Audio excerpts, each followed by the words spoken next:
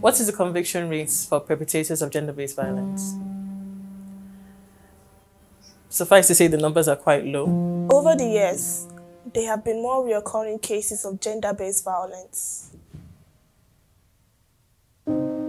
Everyone has the right to feel safe and secure, especially for women who have been put down constantly by cultural and social beliefs. But where this is absent, people's ability to function in society is compromised.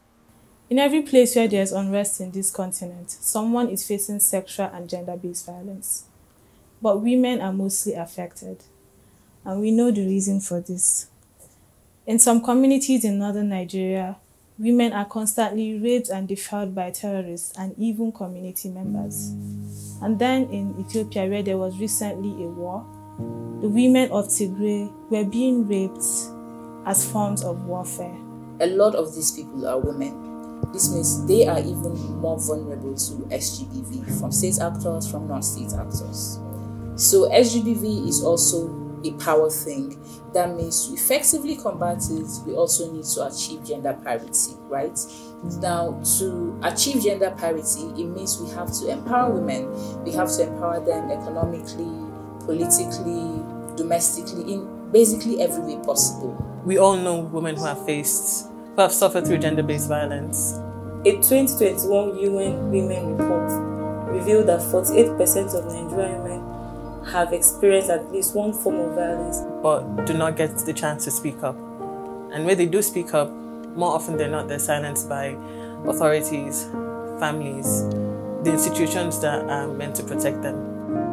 SGBV has been largely reported as a public health risk, yet it has been ignored. It should be considered a pandemic.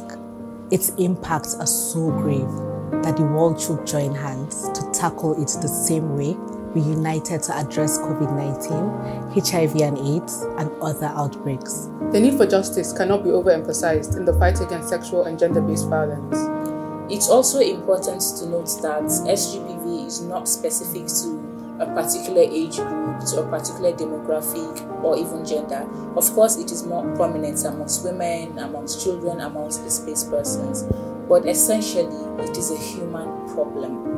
There should be more awareness about sexual and gender-based violence. We have to start speaking up for one another. We have to start protecting each other. And no amount of compensation can heal the wounds that have been inflicted upon these women. But one thing that people don't really highlight is things like psychological and emotional abuse, whereby women, sometimes even in their domestic households or even at work, they are told that they are not enough, they are told that they can't do things because they are women, which then impacts their lives. I think that is a form of sexual SGBV that is not really talked about, and I think we should open the conversation towards that. But the apprehension of perpetrators is a start.